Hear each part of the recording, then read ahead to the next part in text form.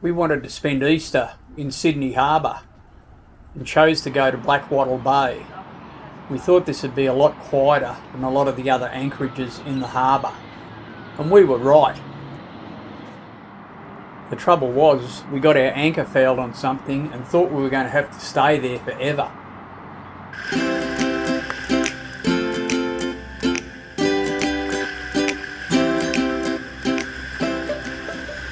Well, we don't wear skimpy bikinis. Hell, it frightens me when I take my shirt off. There's definitely no one pregnant here. This is motor sailing for old dudes. We do live on a boat, and we do cruise extensively along the Australian coast. Join us and visit some great destinations. Learn how to look after a boat and live off grid. It might even get you enthused to do the same thing.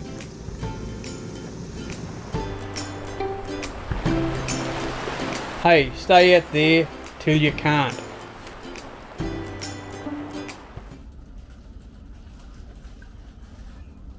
Blackwattle Bay is a great little anchorage if you're visiting Sydney. You're virtually right in the middle of town. There's good access to public transport and shops, and there's a dinghy dock where the ferry comes in, and you can leave your dinghy behind that and go and explore. There's even a coffee shop right at the end of this dock. Well, just having a little walk around Glebe at the moment. Wombi used to live here as a younger girl. So where'd you live, Wombi? Oh, many places just down here. Yeah. Used to live around this area. In my stomping grounds. Many broken hearts around here, I Oh, guess. sure. How far? How far? About 500 metres. Really? Yeah. I'm going to go and have a look.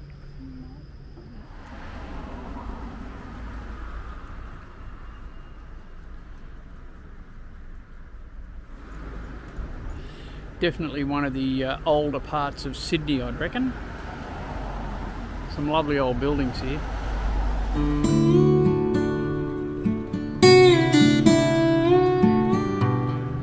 A good little change of pace.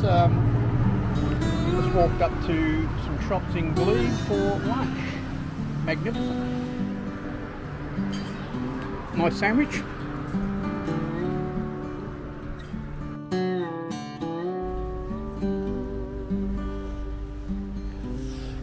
Wombi's on the bus into the city. Normie's got no interest. Me and Ted are going back to the boat.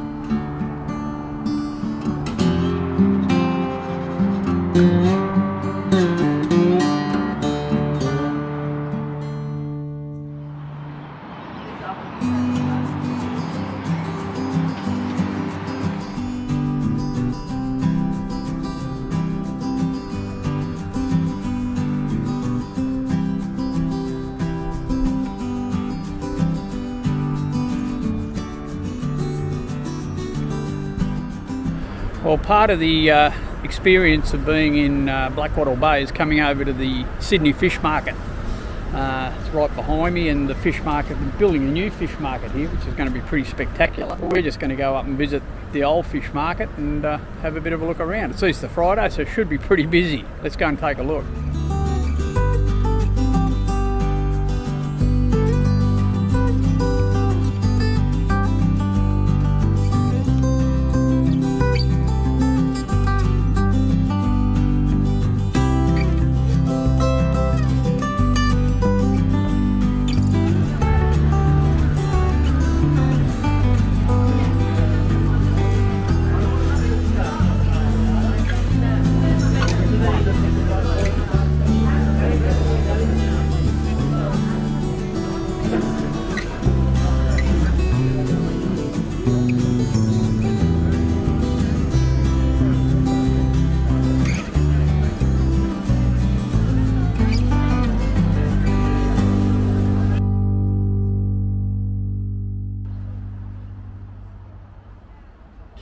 If you visit the market from the water, the state of the areas behind it is atrocious.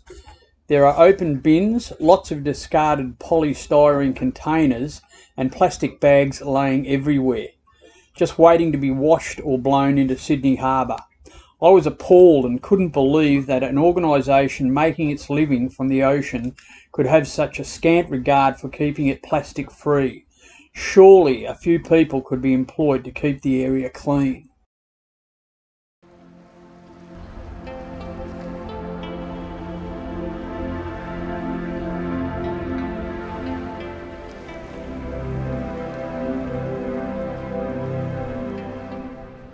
Well, it looks like it's going to be a pretty wild night. We might be up for a while. All of our lights went out and we had no house power. I thought we'd been hit by lightning, but soon discovered that I'd left the hot water service switched on with the stove and microwave and had overloaded the system. I'll need to get a lower rated fuse.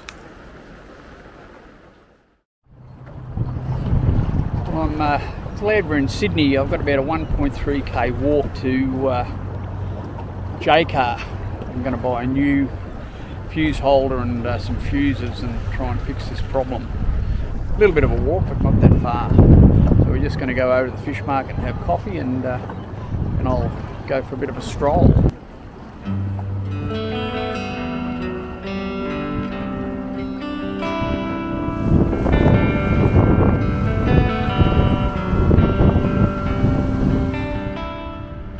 Old Sydney.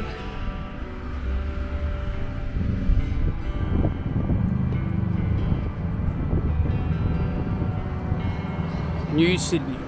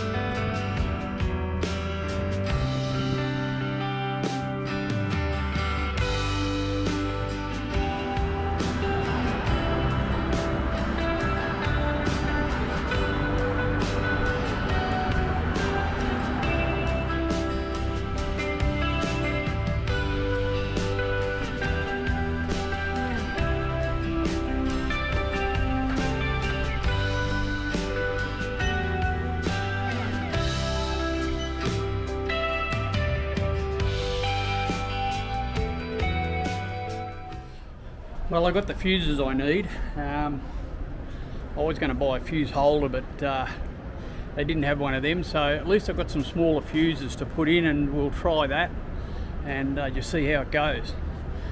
Now I've just got the walk back to the dinghy.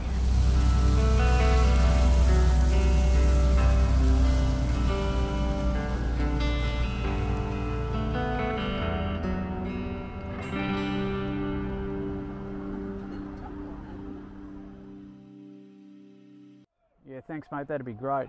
Yeah, okay. Yeah, I'll wait till I hear back from you. Okay. Yeah, it's nice being here, but I don't want to be here forever. Okay, good on you mate, bye.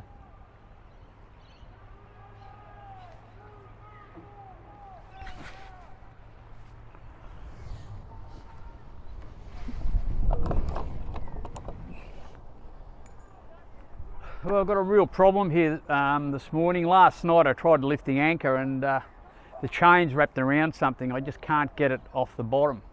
The winch not strong enough to handle it, so I've just been in touch with the Port Authority. They've put me onto the Water Police, and the Water Police are now trying to talk to Maritime and see if they can get something over here to help get the chain up and maybe get it untangled, but we'll just see what happens. So, what's occurred, I was thinking about dragging the obstruction up onto the beach into shallow water and trying to untangle it myself, but the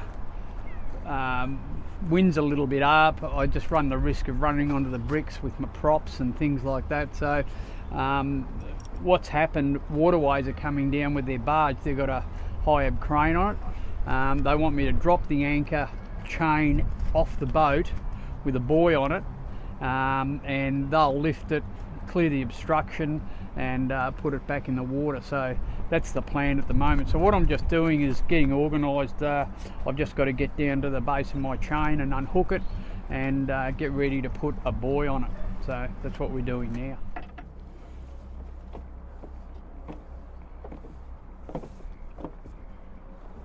Well, I've got my spare anchor out. We might anchor up, they might be able to do it while I just motor around, but I think I'll have the emergency anchor set up so that I can anchor and just wait for them to do the job. So it's a bit of a problem, but yeah, we'll see how we go. Yeah, it's all a bit of mucking around, but at least it's good of them to come out and do the job for me. It saves a bit of mucking around for sure.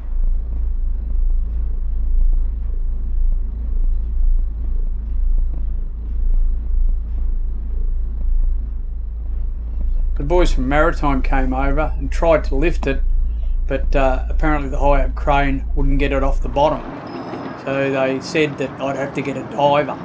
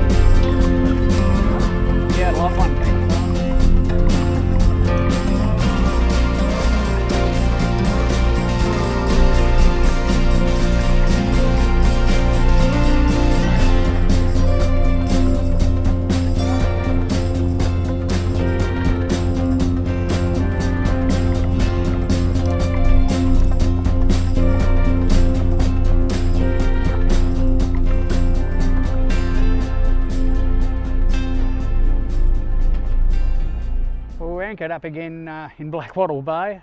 Interesting afternoon. Waterways had a go. Reckon they couldn't lift it, but with a bit of ingenuity and a really good Muir anchor windlass, I managed to lift it off the bottom. We were anchored to a really old anchor off a very old boat. The our anchor chain was wrapped around it 3 or 4 times, and it was a bit of a job getting it all undone. Thanks very much to Ron off Better Than Shares. He gave me a hand when I really needed it. Thanks mate, that was great. And yeah, we managed to get our anchor freed and back in business again. What I've done, I've just left the buoy on the anchor so that no one else wraps themselves around it. Waterways have came back and they're going to pull it out of the water tomorrow, I think, and maybe put it on display as a relic. Anyway, back to cruising again. We're not stuck in Sydney for the rest of our lives. Maritime came the next day and lifted it off the bottom. They took it back to their depot, and the Heritage Department said that the anchor dates back probably to the 1800s. It weighed 750 kilos. Well, I've just got to sit down and have a cup of tea. It's been a pretty hectic day. When Wendy's been suffering from very high blood pressure just lately, and it went over the moon yesterday afternoon, so she's ended up in hospital, and they're trying to work out what's doing that. So she's going to be there for a few days while they run tests and poke and prod, I guess. And the other thing that happened, Ted has had to go to the vet for a little cyst removed off his tummy, and they found out he needs a few teeth out as well. So Teddy's coming back to the boat tonight. He'll be a sad and sorry boy.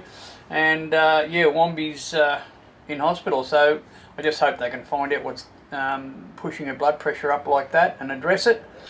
I guess we're lucky we're in Sydney, where everything is very accessible and the public transport's great. So I got my Opal card today. I'll probably use that a bit in the next week or so. But yeah, better off doing it here than somewhere remote where it's hard to get the services. Well, it's been a bit of a rugged day with Wombi and Ted. Ted to the vet, Wombi in the hospital, but it's a lovely mild night, and we're having a bit of a barbecue and a cook-up right in the middle of Sydney. Fantastic view at night.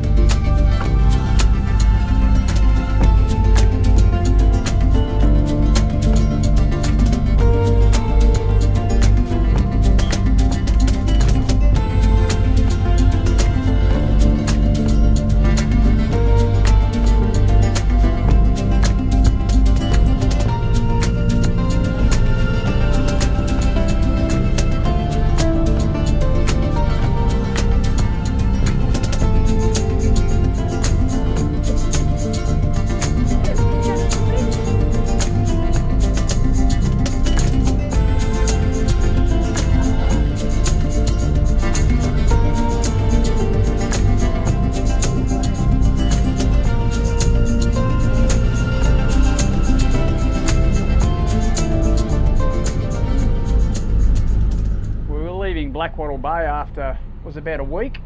Yeah, about a week. We had a good stay there. It was a great spot. There was a good little pontoon to leave the dinghy on, and we enjoyed our stay there. Wendy had some medical problems and had to be in hospital for a little while, and the doctors have told her that she's got to go up to Brisbane now and get some more tests. So what we're going to do, we're just heading down to Birkenhead Point. I'm going to get fuel and water on, and then we're going to head to Rose Bay, and Wendy's going to jump off and Marlene's going to take her to the airport, and I'm going to take the boat up the coast by myself for a while. So hopefully she'll get sorted and be able to rejoin the boat, but we'll just see how it goes. The medicos just said that it was a bit dangerous, her being on the boat and being out of reach of hospitals and medical care. So we're going to get that organised, and hopefully she'll be back on the boat soon.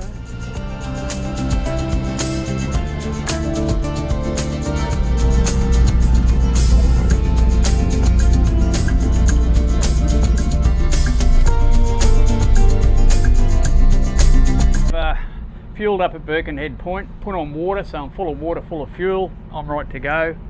Now we're just going to head back down the harbour to Rose Bay. We'll grab a mooring or anchor there, and Wombi can get ashore, and she's booked to see a doctor on Monday, I think, so she's going to have to fly back up on the weekend. So it's goodbye to a murky old Sydney town. Well, I hope you've enjoyed this drama-filled episode. Join us next week where Wendy jumps off and I take the boat a bit further north. Please give us a like or make a comment. See you next week, dudes.